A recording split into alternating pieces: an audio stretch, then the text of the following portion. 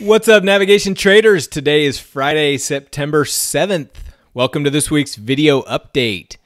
Before we jump into the alerts, just wanted to give you a quick reminder that the new course is in your members area. So if you are listening to this, you are a pro member, and it's right down here. It's called How to Trade the VIX with 92.3% accuracy.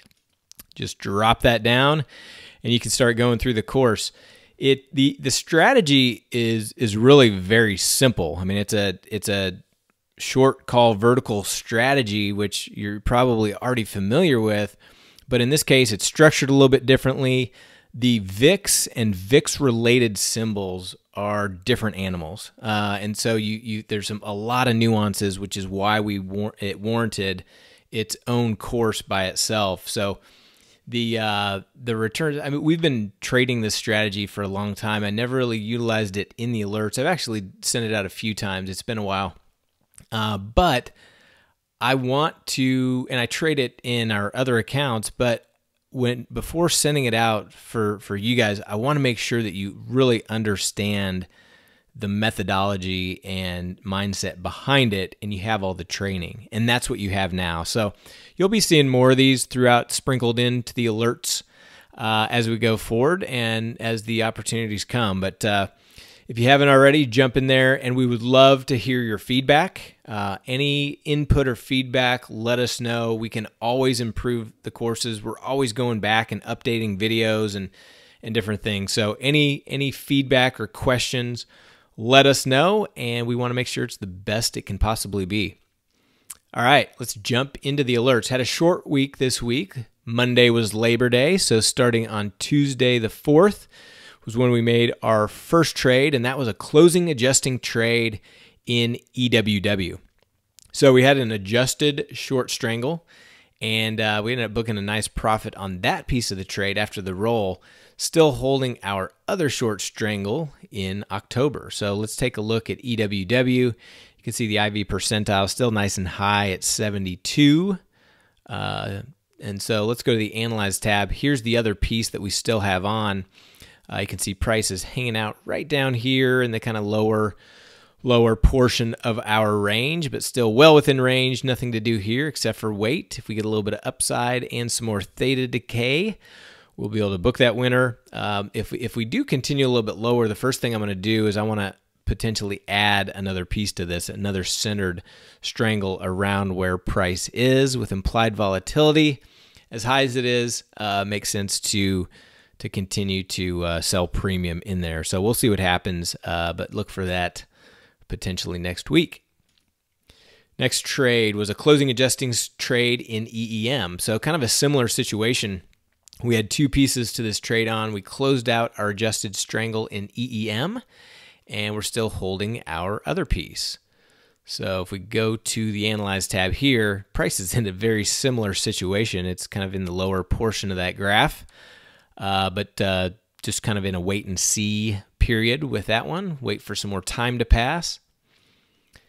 Next trade was an opening trade. We sold a strangle in gold /GC.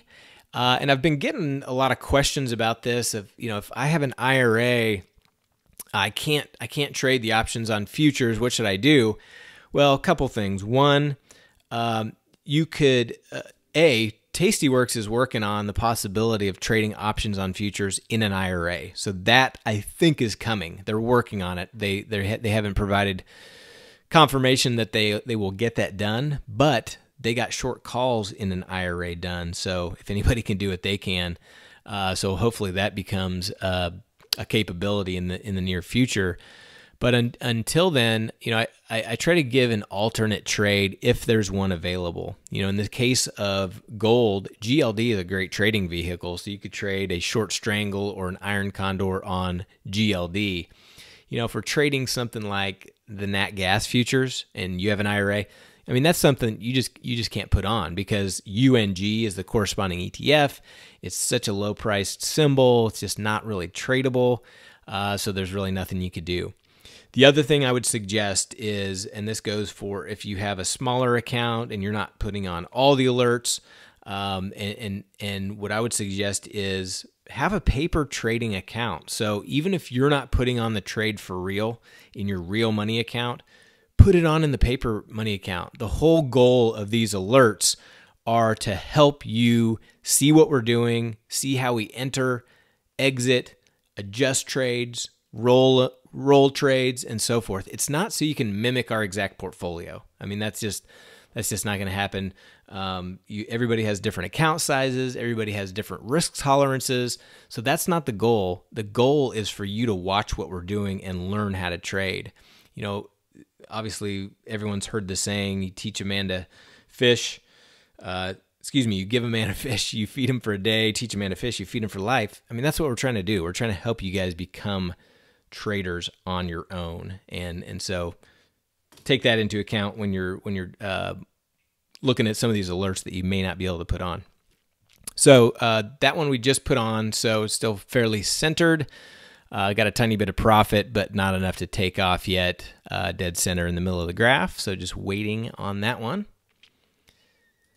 Next trade was a closing adjusting trade in FXI. So this is one that we've been working on for 2 or 3 cycles now. Put a butterfly on there, and in this case, one of our butterflies, we closed out our put butterfly side and booked around 35% of profit on that piece of the trade. We still have this other adjusted butterfly, and so you can see price is right here. And so this is really at a point where, you know, we don't want it to go back up in price because you can see our profit sloping down at that point. If it goes up, we're going to make a tiny bit more money or be about where we're at right now. So what I'm looking to do is I'm looking to take this off probably sometime early next week. And the reason is because we already put this one on in October. We did this today, and so it's an alert that I hadn't gotten to yet, but we also have this October butterfly that we just put on today. So it's very similar to rolling. We're just doing it in a couple different stages. We put this one on first, and then we'll just take this one off probably early next week. Hopefully, if it continues a little bit lower, we'll squeak out a couple more dollars. Even if it starts to go up, though, I think we'll look at taking this off early next week. So look for that. Next trade was an opening trade in IYR. So the real estate ETF IV percentile popped back up above that 50 level. It was at 64 when we put this on. And so we sold an iron condor. Now, due to where the premium was and the strikes and that kind of stuff, we did a little bit tighter of an iron condor. And so if we take a look at IYR, you can see the strikes that we sold, the short strikes, were at the 81 and 83, so just 2 points wide on that from that standpoint. And that does a couple things for us. It does lower our probability of profit, so the probability of us making money on the trade is a little bit lower, but it increases our max profit. It gives us more credit for what we sold it for. So when we do something a lot tighter, whether it's a straddle or a really tight strangle or a tight iron condor or a butterfly, we're not gonna wait for 50% of max profit. In this case, we're gonna take this off when it gets to 20, 25, 30% of max profit. So we're gonna take those profits earlier because of the lower probability situation. So that's what we've got in IYR. And if we take a look at the chart, you can see that implied volatility is still up there above 50 at the 58 level. So looking for price just to kind of continue to bounce around in this range, and hopefully we book a profit in that one. Next trade was an opening trade in VXX. So I went ahead and sent out an alert, very similar to the way that we teach the strategy in the course. And the reason is we got an IV percentile pop up to 78. When the market, being that it was going down this week, that increased implied volatility. And with VXX being a VIX-related ETF, we put on a short call vertical in VXX. I go over this in detail in the course, so I don't want to spend a bunch of time on it now. But remember, I mean, if you look at a long-term chart of VXX, this is going back to 2012. I mean, look at this thing, just continues to go down. and that has to do with the fact that it's based on VIX futures, and the futures continually roll, so it has that contango and backwardation effect. So it's got that downward drag to it, and so that's one of the reasons that we like to sell these short call verticals on VXX. You can see it's popped up in price now, and we're just waiting for it to contract to benefit this trade. So you can see what it looks like here, and we're looking at, we've got about a 63% probability of success, and we're looking for some downside in this. Now remember, the VXX is inversely correlated to SPX, or the S&P 500. So if stocks go up, volatility is typically going to contract and go down. So this is actually when we beta weight this position to the SPY, this is actually a long delta position. So if the market goes up, this trade will benefit by going down. And conversely, if the market tanks, the price of VXX is going to go up and cause a losing position for us. Now, one question I got from a member, and again, this is explained in the course in more detail, but they were like, well, look at the risk reward. Isn't this a problem? We've got a max profit of 364, a max loss of 2436. Well, think about it, undefined risk. I mean, theoretically, you have unlimited risk if you're trading a strangle, right? Well, the reality is stocks don't go up forever, and they very rarely go to zero, right? So that's a theoretical. In the real life of trading, unless we have just a significant abrupt market crash, we're never going to take full loss on this trade. And so this is really a catastrophic loss. You almost want to think of this as a naked short call, a naked call position. And but on volatility related products, we always want to define our risk. Okay. And the reason is because if things get crazy and the market were to tank, I mean, these things can just shoot through the roof. So we want to have that catastrophic protection in case something crazy like that does happen. But the reality is, most of the time, we're not even going to get close to that, even if we close it out for a loser. And we talk about this in the course, so make sure you go through that in detail. But typically, I mean, we're looking at over 90% probability of making money on this trade, the way that we teach in the course. All right, next trade was a closing adjusting trade in ZW, which is wheat. So price had breached our downside break even of the October iron condor that we had on, so we closed out the untested side, which was the call vertical side. So if we take a look at the graph, this is the put vertical side that we still have on. You can see price came down, breached our downside break even, and is hanging out here outside of our range. So we could use some up movement in wheat to get back inside our range there. And then we've also got a November iron condor on, which is this one here, where you can see prices well within our range, just looking for some more time to pass before we do anything on that piece. By the way, going back to gold, one thing on that opening strangle. So in Thinkorswim, and I didn't realize this, I've seen it a couple of times, but I failed to mention this in the trade alerts, and actually one of our members pointed this out, so thank you for that. And that is in TOS, the options that we put this on with 50 days to expiration. It's got 48 days to go now, but TOS classifies this as the November options. Okay, they actually expire towards the end of October. So in Tastyworks, they actually classify them as the October options.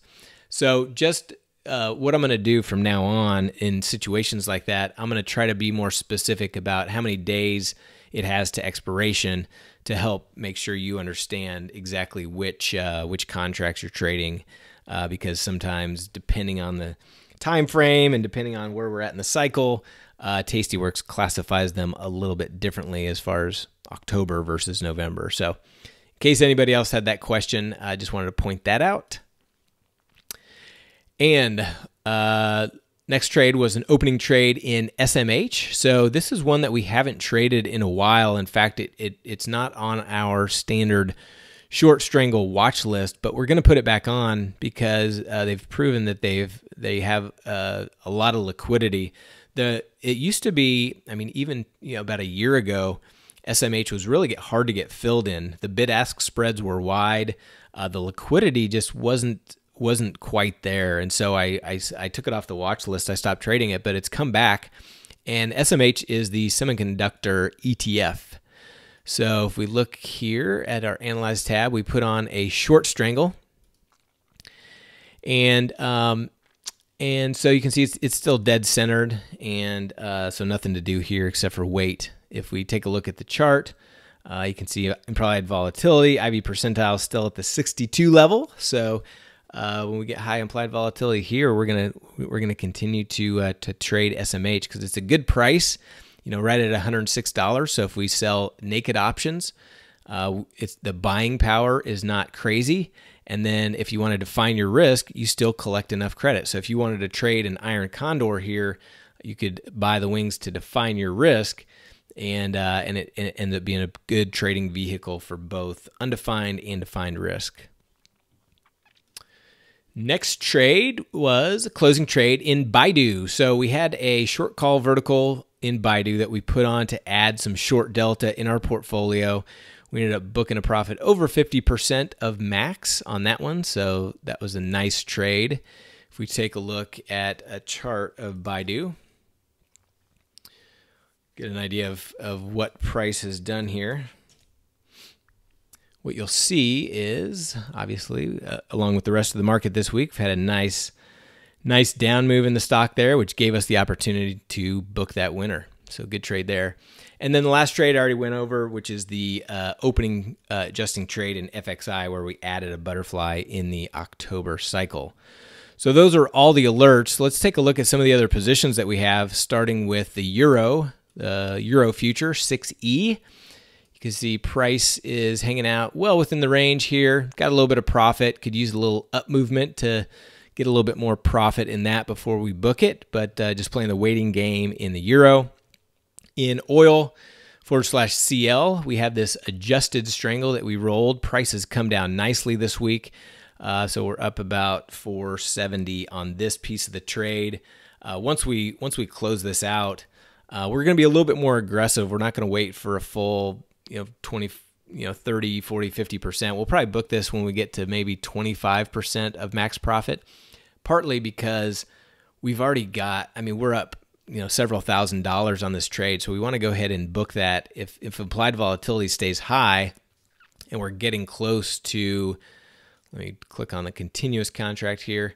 If we get close to the point where this gets down to 60 days, so in the next 8 days, in the next week or so, we may just close that one out and then re-enter a new position going out 60 days. So oil's been a good trading vehicle for us, and the implied volatility has stayed up nicely for us. So right now it's about 58 on the percentile. So good time to be selling premium there. So we'll see what happens.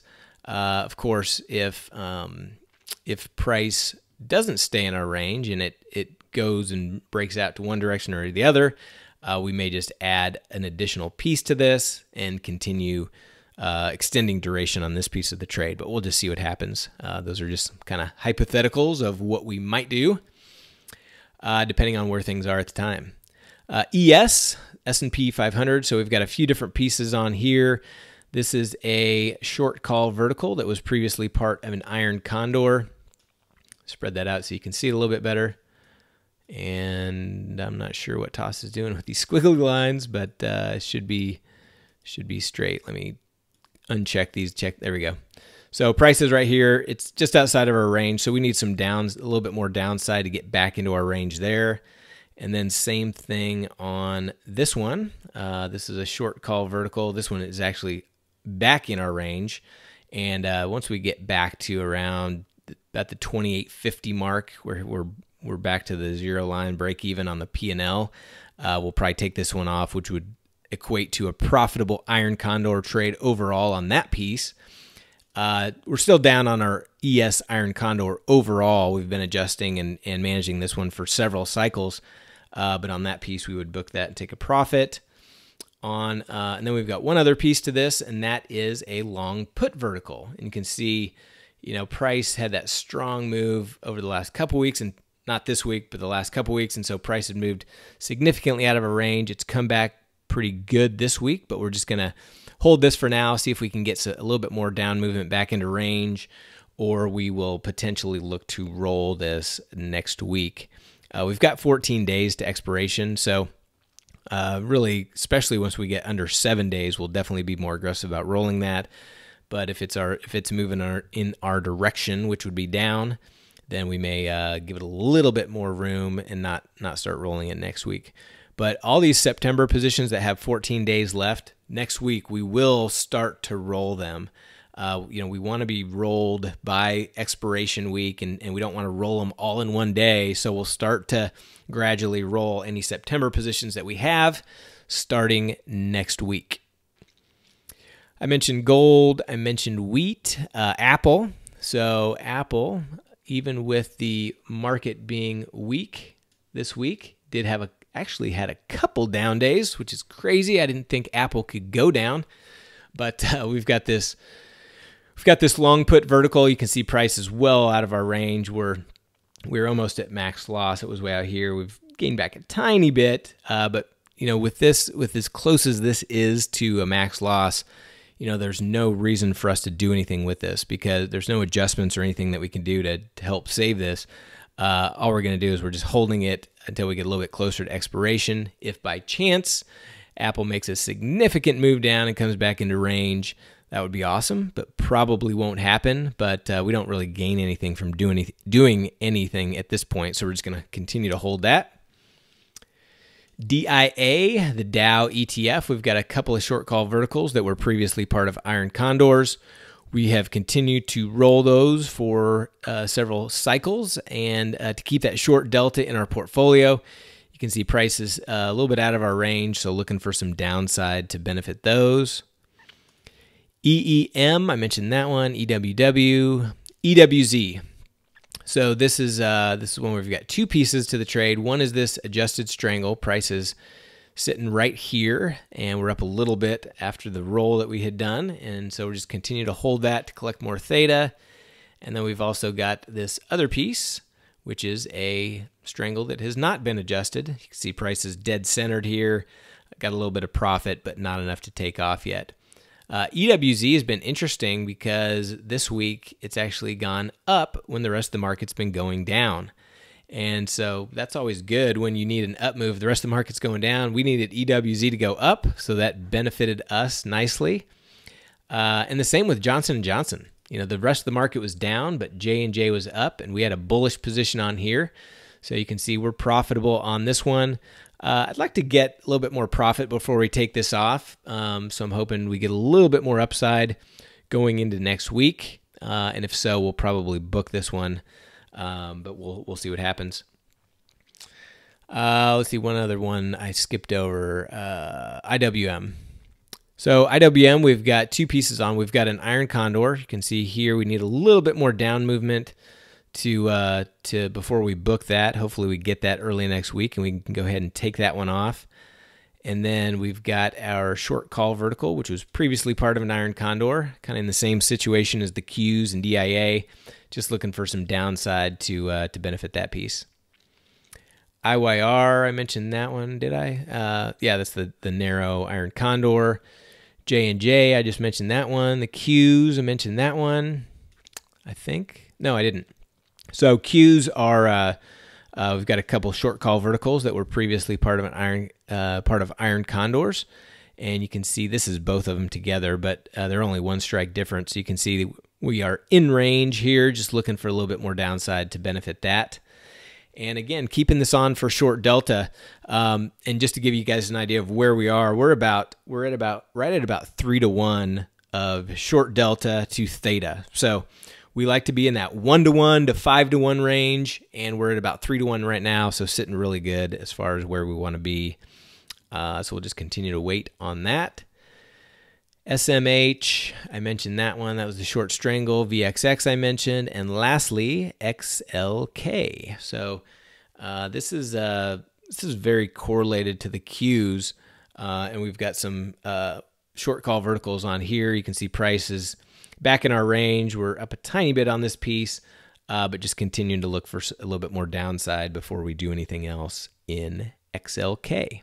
And that's in September. So this may be one of the ones that we look to potentially roll early next week, but we'll see what happens where price and volatility and everything else in our overall portfolio deltas are. All that comes into play, and we will address that next week. So hope that was helpful. Everybody have a fantastic weekend, and we'll talk to you next week.